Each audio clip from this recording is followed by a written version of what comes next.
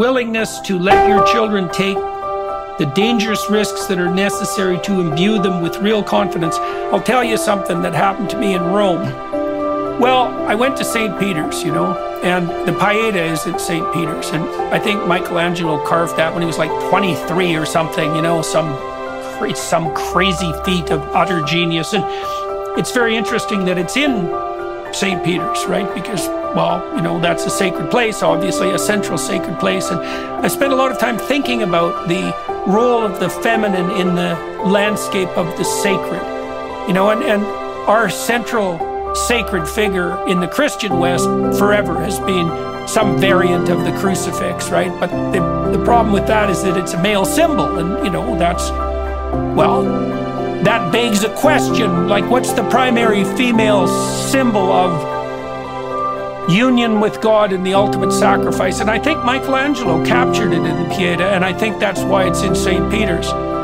Because what you have there, once you understand it, it's really something. You know, you can imagine that there are two kinds of sacrifices that you could make in the world that are the most difficult sacrifice. And one would be to sacrifice yourself. And you might think, well, there's nothing worse than that. And I would say, yeah, there might be. Sacrificing a child.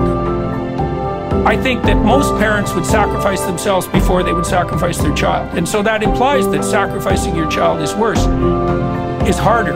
And that's what a good mother has to do.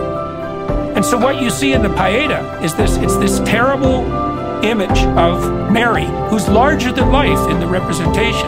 And she's holding the broken body of her child in her arms. And what that means is that that's what you have to do as a mother. You have to offer your child up to the world. That's part of the sacrificial gesture of eternal motherhood, right? And that takes courage. You know, and it manifests itself in these small decisions, you know, these horrifying decisions. You let your daughter walk home when she's 9. It's like, really? Really? What if something happens? It's like, yeah, that'd be bad. You never forgive yourself for that, right?